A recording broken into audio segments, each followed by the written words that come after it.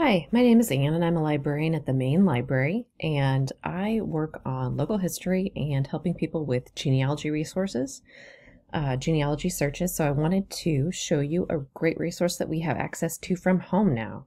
We are so lucky to have access to Ancestry while the library is closed, and just wanted to show you how to do a basic search and how to evaluate some of the information that you can find on Ancestry.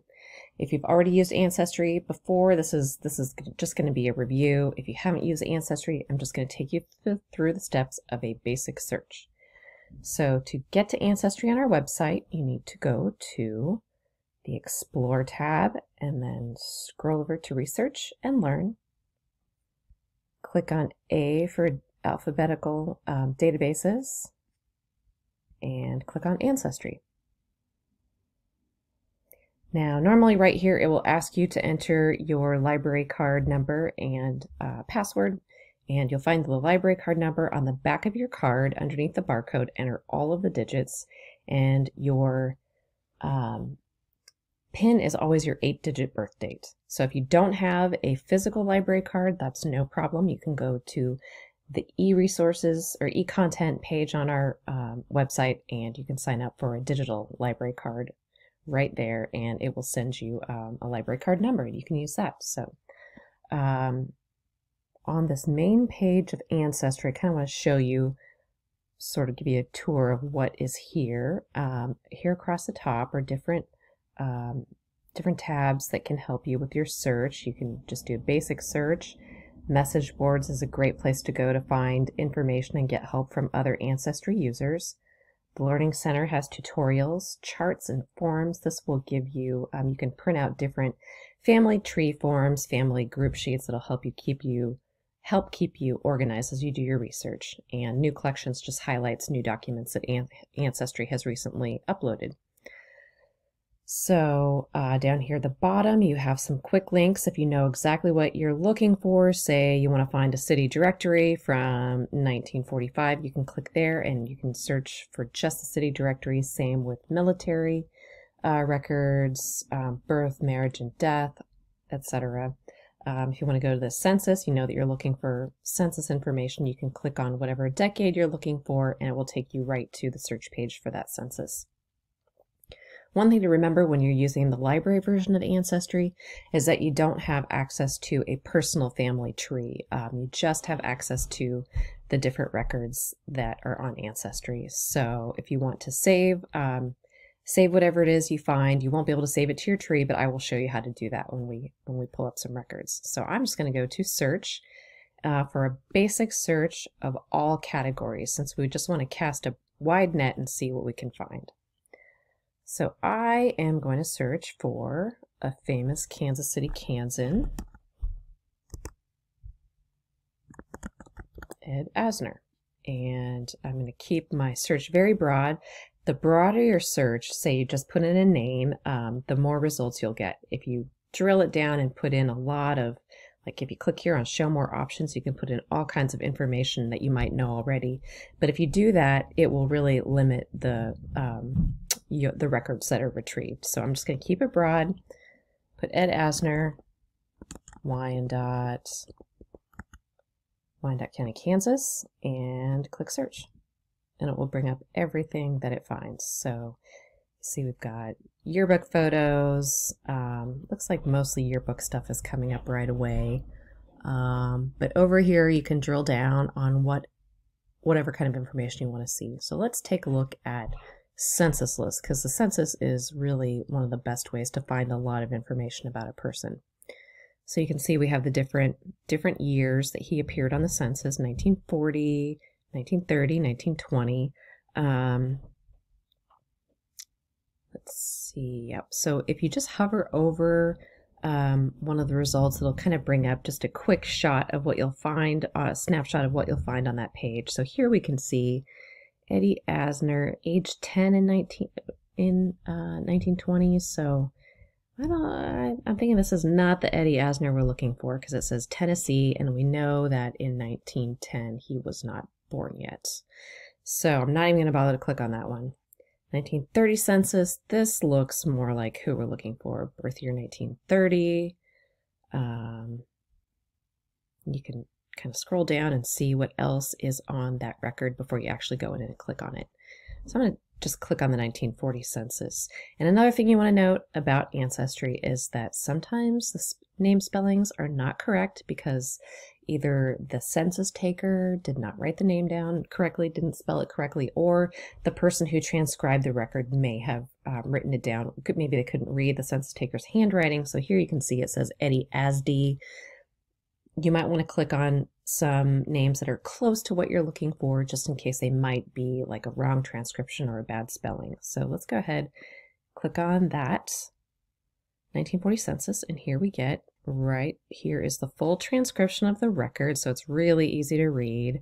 And this has all the information that is on the original document, and then the names of other people in the household. This is really helpful when you're researching an entire family and maybe multiple generations live in one house. It'll give you the name of all of those people. So I'm going to go ahead and click on the actual document because this is really cool. It will blow up the document and you can look at exactly how the original document looks, and this tells you it's pulling from the National Archives.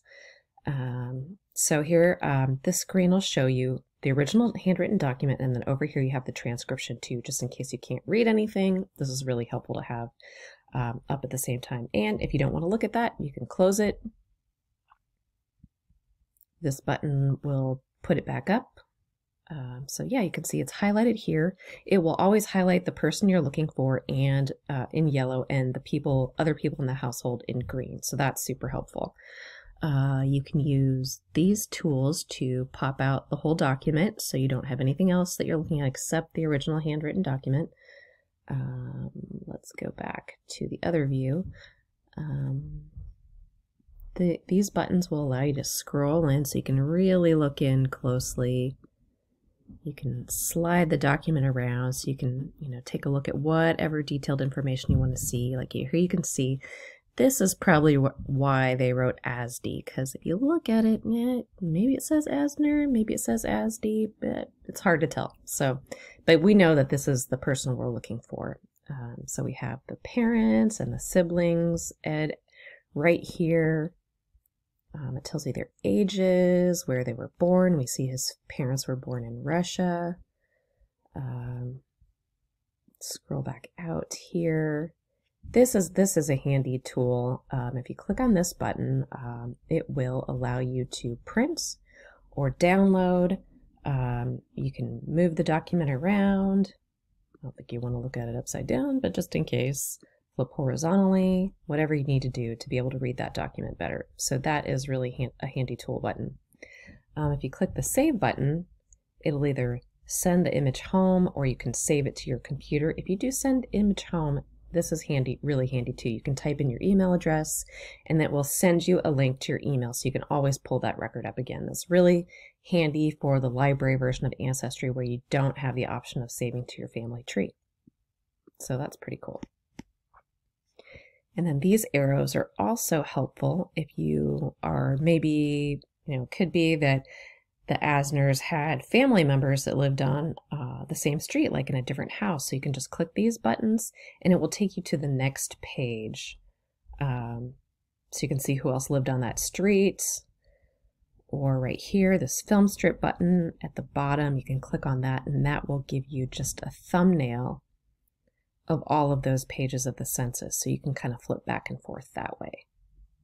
So that is how you search for the census. Now let's go back to all of our results and look at a different kind of document. We'll go back here and click on the All Categories button, and that will bring back everything that came up for Ed Asner. So this is cool too. Let's look at some of the yearbook pictures. See, we can see that he went to Wyandotte High School in 1947. Click on that, and it will bring up that page of the yearbook that has his name on it. So let's scroll. Oh yeah, and once again, it's highlighted exactly who you're looking for on the page, which is really handy. Okay, close out of that. Whoops. Let's see if we can go back and find a photo. So it looks like there's lots of yearbook photos for him.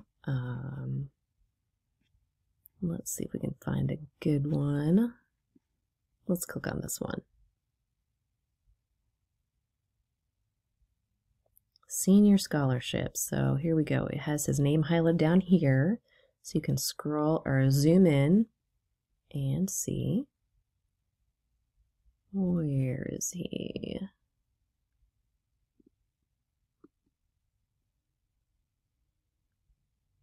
And oh, I think that's him right there. So that's kind of cool that you can access yearbook information. And also be sure to go back to our website if you're looking for yearbook photos. And on the yearbook project, which is also on the database tab, you can look up all the yearbooks that we have scanned so far from our collection. So we have Wyandotte, we have Rosedale, all the high schools in KCK.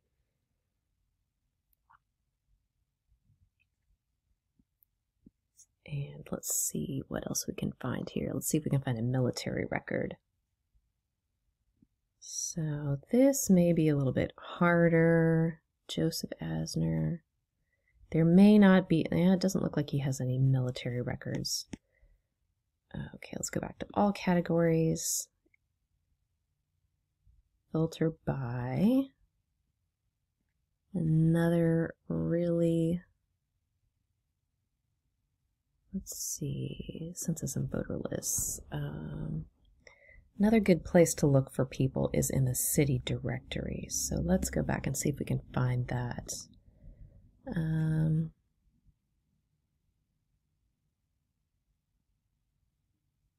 Yeah, it's not showing me that, but that's a great place to look for if you're trying to track maybe where somebody lived over the course of their life. Oh, here we go, directories. Okay. So we can see, wait a minute. Oh, city directories. Okay. So we can see that in 1947 he was in Kansas City, Kansas.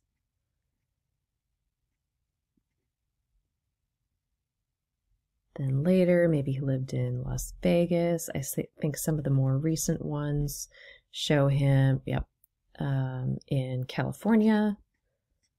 So that is a super helpful tool for looking for people too. And then you can always just go back and edit search. If you want to search for a new person, you can clear search, and there you go. You can start all over again. So that is how to do a basic search on Ancestry. If you have any questions, feel free to leave a comment on this video, or you can email me directly at alacey@kckpl.org. Good luck with your searching, and have fun.